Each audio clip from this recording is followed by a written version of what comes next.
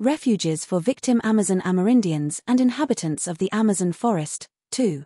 Why refuges and who needs refuges? 2.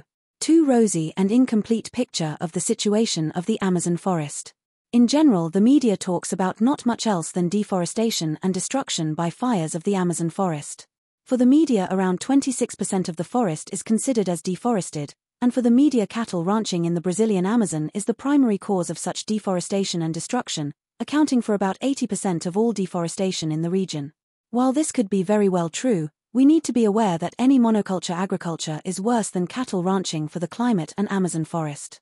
Further, cattle ranching allows the presence of trees or even forest and agroforest, potential nesting places for macaws and other wild animals, which are real distributors of seeds and cause of natural regeneration. This, since a minimum cover by trees is beneficial for cattle ranching, while this is certainly not the case for monoculture agriculture. Recently there were talks about promoting the transformation of cattle ranching into agriculture. The pressure to do so will have gotten higher after the climate disaster and consequent climate migrations in and from Brazil. While the consensus percentage of deforestation probably is close to the truth, this above simple statement that only 26% of the forest is in a bad situation and that only cattle ranching is responsible or guilty, is a dangerous understatement, creates a false security and a too rosy picture that misleads, and as such is one of the major threats to humanity and existence in general. It could make people assume that there is enough forest left for the Amerindians to exist without threats and that this forest will not irreversibly collapse, as long as persons do not eat meat, and blame persons that do eat meat. This again is a dangerous understatement. This makes it rather easy for humans to claim it is not them who is responsible, guilty, like the ones that do not eat meat that comes from the Amazon, or that the statement is wrong or at least too simple, and it is too simple, and those that do eat meat will guard themselves this way too easily against responsibility and or guilt. So nothing ever changes, nor ever will change, and even the supposed problems, that are an extreme understatement of all the problems, will never be solved, not even an action plan will be produced, let alone practiced by all or enough humans. Any divisive and responsibility-evading collective behavior will evermore make more people need to migrate and seek refuge elsewhere for one or another or even combinations of reasons. Vegans and vegetarians and monocultures of soy. Probably most young people honestly believe that vegans and vegetarians are right and do no wrong at all, and that meat eaters are totally wrong and guilty for all problems. To start with, few people do only eat meat, and 5 out of 6 vegans will in their lifetime start eating meat for health reasons. Most or many vegans and vegetarians think that not eating meat solves all, and this causes a false security. For at least part of them it will seem enough to say that they do not eat meat, which is the truth at that particular moment, because consensus seems to wrongly think this is indeed enough. This false security could be convenient for them, and it is even more convenient for business as usual, because the rich and powerful can make most and more easy money with the production of non-meat food and surely promote young people to think consuming non-meat is enough or even the uppermost one can do. Meat production is much more in the hands of families and small-scale initiatives than the production of non-meat that is in the hands of big agro and big industry that gives support to monoculture agriculture, etc.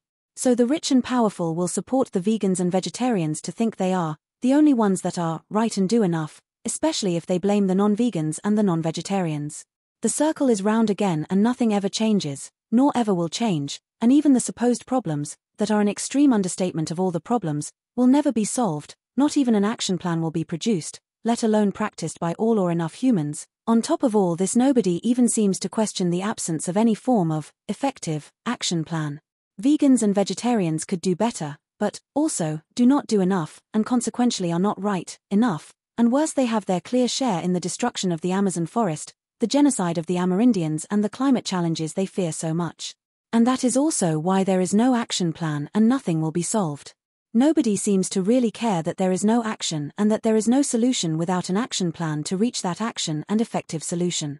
We will later explain why they still damage the Amazon forest and the Amerindians.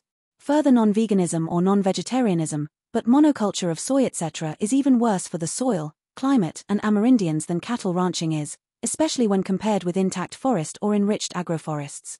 Veganism or vegetarianism in the former century most probably would not cause or cause little damage to the Amazon forest and the Amerindians.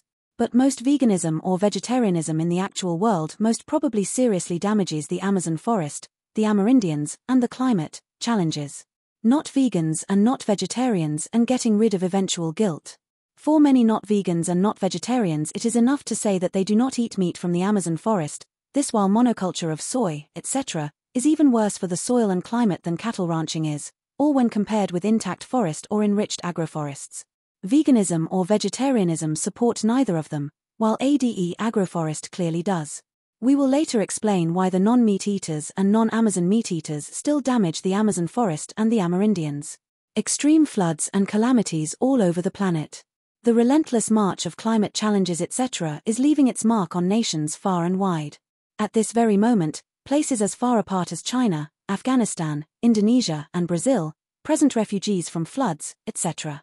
To solve climate challenges, it is not enough to pressure the industry to decrease carbon dioxide emissions, let alone that this would solve all problems or the perfect storm. We do not even recognize what composes it and how it is built up. Most carbon emissions are demand-driven, and demand is not even in the hands of the industry. At most they can manipulate it a bit. This is video 2 of this series of videos. Please subscribe and click for a related video. Thank you very much for watching and passing the link of this video and other videos to others.